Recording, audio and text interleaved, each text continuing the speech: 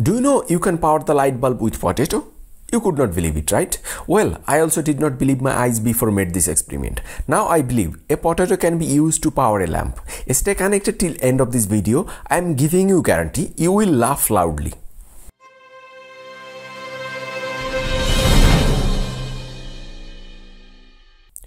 Welcome back. As you can see, I have a copper coin that play a role as a negative terminal and a zinc nail as positive terminal.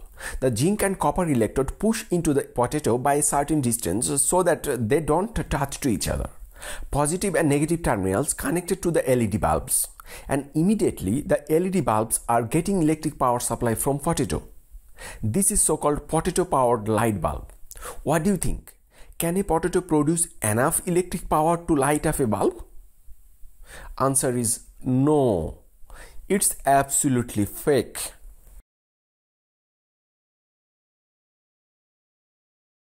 Now I'm going to show you how it is fake. Now this is the time to explain you how does it work. As you can see, this is simple LED light that is powered by this potato.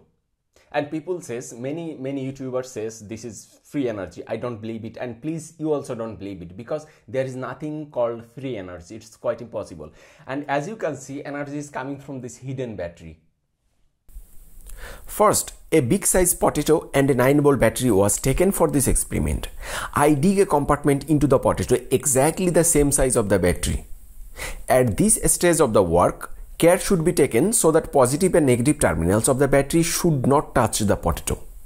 And then I place the battery into the chamber. Backside is covered by a small piece of potato so that it looks like nothing was done before now. A screw pushed into the potato so that it touches the positive terminal, and a copper coin is placed by the same way that touches the negative terminal of the battery. Two wire is already connected to a series of LED lamp.